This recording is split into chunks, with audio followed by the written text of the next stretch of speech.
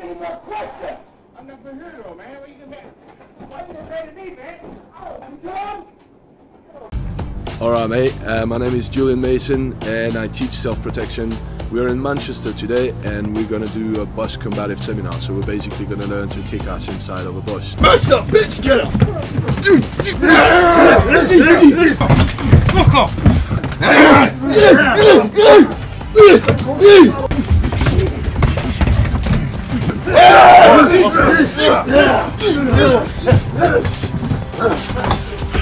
I've been doing martial arts since 4 years old. My father was in the French Special Forces and I've been working with him in Eastern Europe, providing tactical and combat training for various governmental units and quite a lot of interesting people.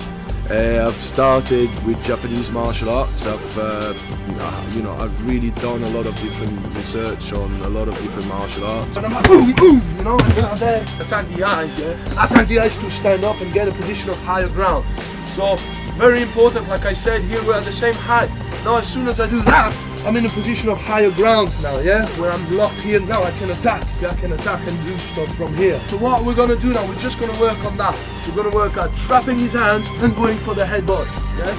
Use the crown of your head, the hard part of your skull. He attacks me from there. You see there I got the eye, so I can index one eye. So I got that thumb in the eye.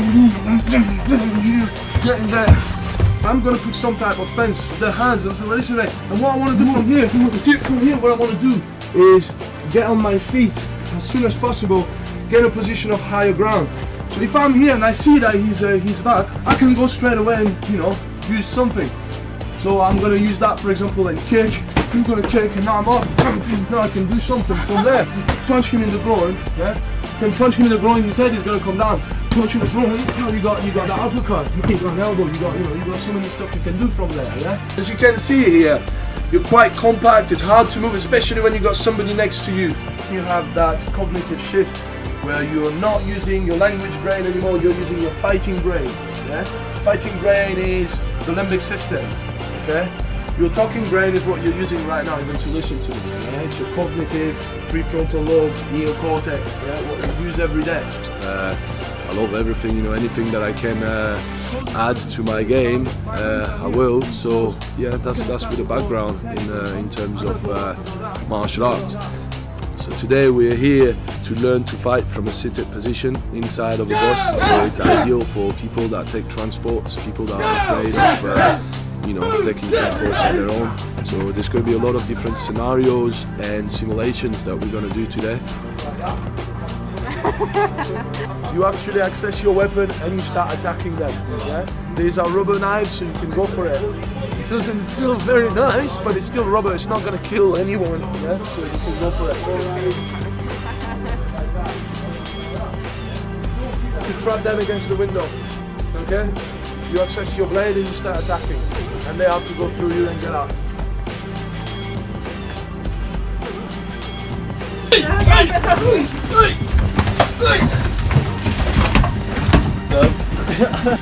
Mainly learn to generate power from a seated position, so striking from restriction and all these sort of things. If I'm here, yeah, and I want to generate power, I want to push on that foot to go in the direction where I'm going.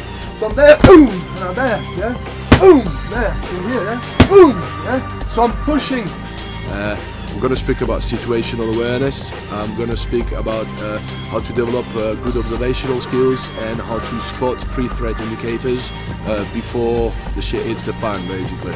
So today we got different people. Some of them are long date martial artists, some of them have done martial arts for more than 30 years, some of them are already teaching.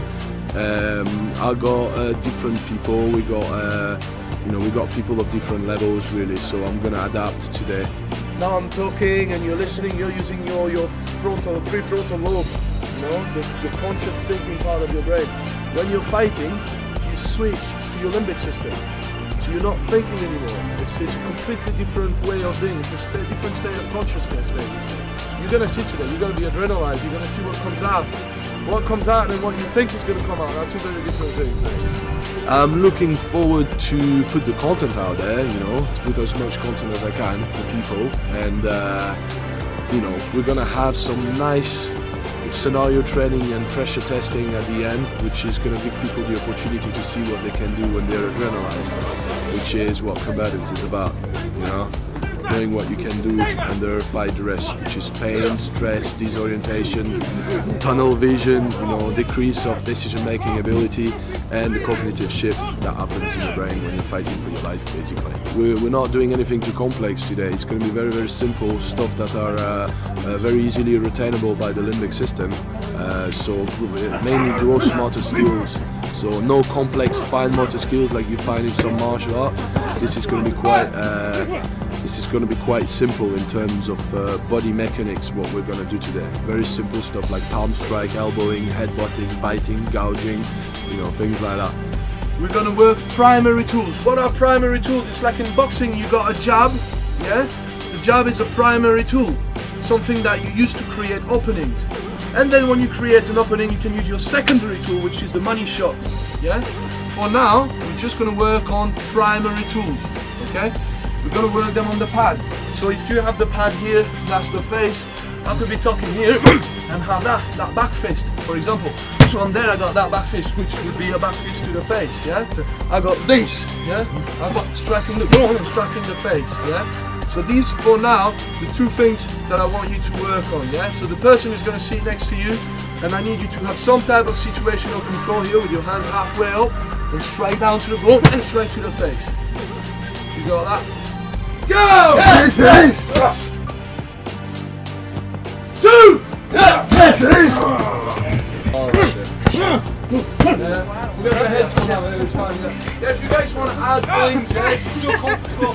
The person comes and they have like a predatory movement, they start insulting you, get in your face, and you know that something is wrong at that moment. First I was like that, but when we start arguing, I'm start turning myself, and you see, so I turn myself a bit and I put my hands up so I can talk to him, and also so my hands are really close to his face. Do you know what I mean? And close so that I can cover up and I can attack from here. If my hands are halfway up and now I'm here, I can cover up, yeah? So this is one thing, situational control. Have your hands halfway up, palms up, but not fist, because that means I want to fight. That means literally calm down. In front of these CCTVs here, yeah, I'm looking like the guy who's trying to defuse the situation. I'm not looking like the guy who's trying to create a fight. He's looking aggressive, I'm not. I'm like, listen, calm down, and if you decide to strike, I'm ready to react here. And using our voice as well, so there's going to be a lot of principles, because what combatives are a set of concept, principle-based skills that have proven to work under extreme adrenal stress and fight duress. So, you know, we're gonna try all that shit today and see if it works. Why do you think it's important for people to learn these skills? It's very important nowadays because of the world we live in, unfortunately. It's a very beautiful world if you know where to look, if you look at the core of all things. You know, I'm quite of a spiritual guy, so I love nature. I know that life is beautiful, and you know, this planet is a beautiful place. But unfortunately, you know, people's ego kind of trash everything, and it became a bit of a dangerous place at the same time. There's a lot of stabbing going on, especially even here in Manchester. You know, it happened last week and a couple of weeks ago in town centre. So this type of thing happened. People do get assaulted, people do get attacked, women do get assaulted, even children do get assaulted. So yeah, I believe that it's very important for people to learn to deal with that, you know, and to not only learn to fight, but get ready mentally, emotionally and physically, you know, to deal with the worst case scenario, which is deadly force. Unfortunately, you don't always choose, but sometimes people will offer you deadly force, and when they do, the only way to deal with that is to have the same type of response. The first part of what we're going to do here, like I said, we're going to speak about situational awareness and the street smart concept. There are things that are very important when you get inside a space, is to know where the exit is. That's the very first thing, because just in case of emergency, you should be able to have an exit. These seats are the best because I can see what's happening here, and when I'm looking there, I got my peripheral field of vision, so I got the central peripheral, near central, mid central and far peripheral field of vision. Carlos, move your head. I can see your head moving. I don't have to look, yeah? So now somebody else gets in the bus, I can see them entering the bush, okay? Now if I have to stand up really fast, I can do it as well because I got the space to do it. If you guys want to stand up really fast, it's going to be quite hard, especially if you're trapped against the window and somebody else. Knowing how to spot anomalies in people's behavior, which is the most important stuff, you know. If you're waiting until somebody sits next to you and pulls a blade out, you know, usually your situational awareness is not that great, you know. You want to have good observational skills and being able to spot pre-threat indicators. We're looking at a blade threat inside the bush, yeah? Like I said, situational awareness first.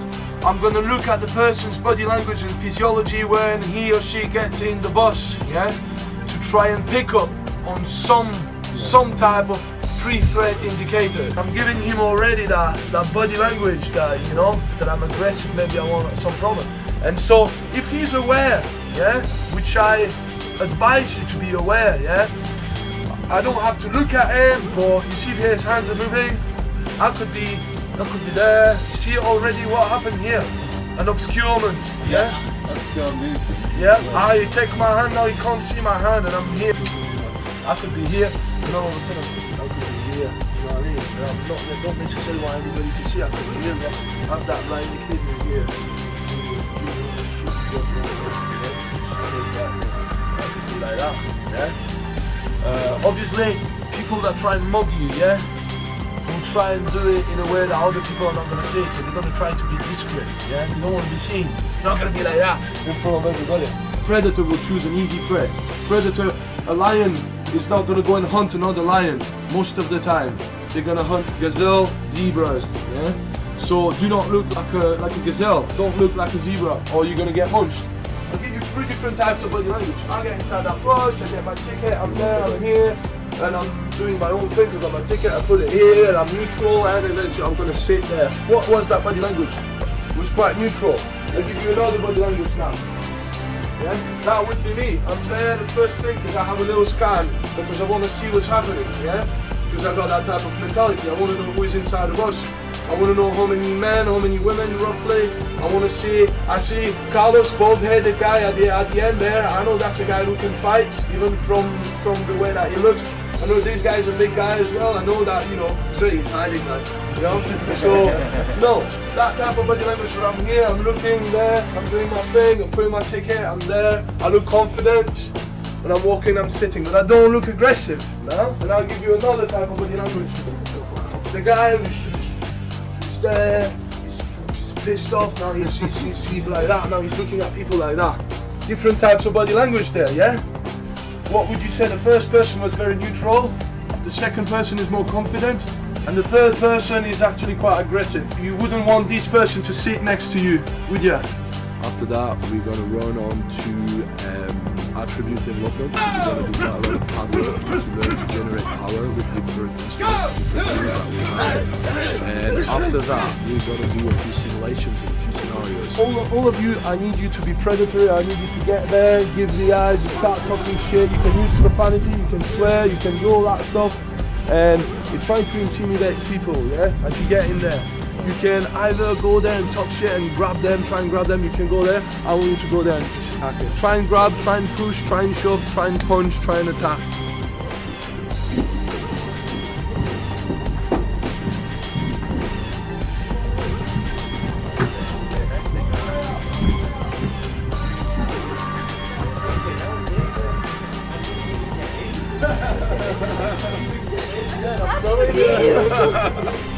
Out, on your way out, on your way out, on your way out. Good, good. Come on, money. Come on, money. Come on, money. On your way out. On your way out, money. On your way out. Good, good, good. And right at the end, we will have a few stress tests where we're gonna kit people. We're gonna put people with padded gear on, a head guard and body protector, groin guard and gloves. And we're gonna go as close as possible to full contact as people want to. I will encourage people to go full contact, but you know, different people, different background, different levels, so everybody's going to take up their own pace, basically. Again. Yeah? I'm holding my head behind to kind of protect my brain stem, yeah? And then I grab that elbow, right next to me here, and I'm going to put that surface on the top of it here for extra protection. Okay? Punch with that hand for example. Again. Again. See? It's the type of situation where I'm there, but he attacks me first. So down there, we'll just talk about it, man. And all this when you attack. That's it. Yeah? What should I have done to stop that from happening? I could have jammed him. So if I'm here again, now you attack me. Now I'm attacking him, I'm jamming him here. You see? So now I've got all these stuff, I've got this, now I can attack him. I don't want to be caught in here where now, just attack me. Well, now I'm getting attacked, yeah? I don't want that to happen. He's got a position of higher ground. He attacks, I'm here, and I'm here, and I'm coming up. And I'm there. Yeah, I went and smashed the elbow right in his face as I was defending, yeah? So I cover up, and at the same time he strike, I counter, and I strike at the same time, yeah? So it's a weapon, it's not only a way to protect yourself, use your elbows as well. So we're here, yeah? See what happened? First one is just cover up, second one, cover up, jam, gain position of higher ground somehow, continue, go for the escape. You get that? Chill, mate. Chill.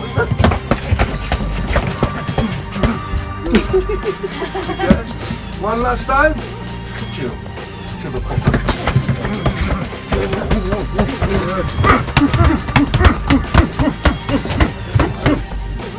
Okay, go! Go!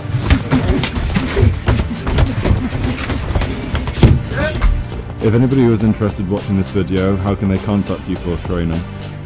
Well, I got a Facebook page which is called Adrenaline Combatives. I got a Facebook group that's called Adrenaline Combatives. I got a YouTube channel that's called Adrenaline Combatives. The website is not ready yet, but it will be eventually, and it will be called adrenalinecombatives.com. So yeah,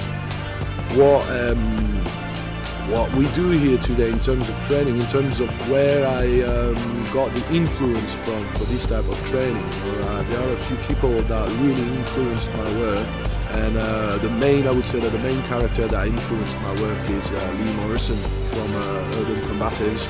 That really changed the way that I see fighting and the way that I train combat training in combatives. So a lot of stuff that we're gonna do today is inspired from his work, and just to give credit where they are due, he's a great person. He's made me evolve a lot, so I'm very grateful for that. And yeah, it's gonna be quite something.